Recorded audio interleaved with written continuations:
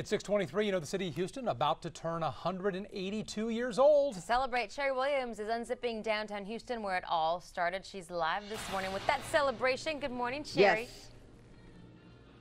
Good morning, Lisa and Russ. We're at one of Houston's oldest hotels. This is Hotel Icon. This is the exquisite general manager, Peter Wright. We're going to talk about a party that's happening here tomorrow to celebrate the city's birthday. But first of all, I have to say, so in this segment of Unzipped, we have 77002, 77003, and 77010. All of those zip codes cover downtown. No matter what area of downtown you're in, people say it's thebomb.com. Check it out.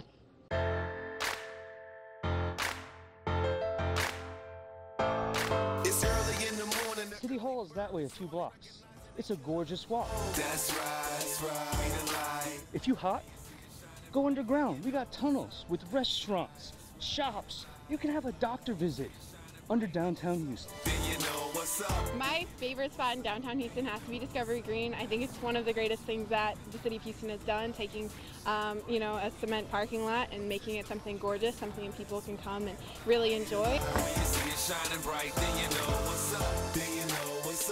Fun. I think it's fun. I like it. From the kayaking to walking around to doing the concerts, Toddler Tuesdays, it's super cute. I love it. Downtown's got it. I mean, I'm looking at Minute Maid, Toyota Center, GRB, BBVA, and there's entertainment everywhere.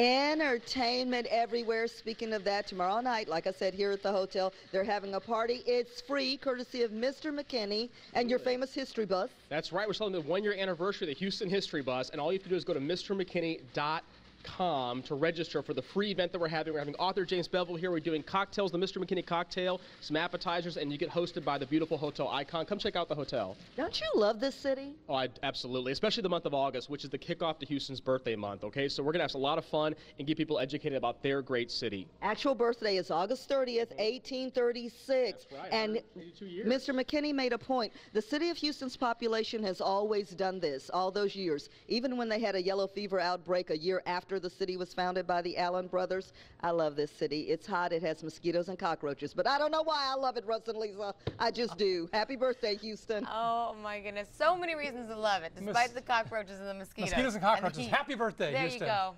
It's Sherry. 6:25 this morning on a Wednesday. Hey, making a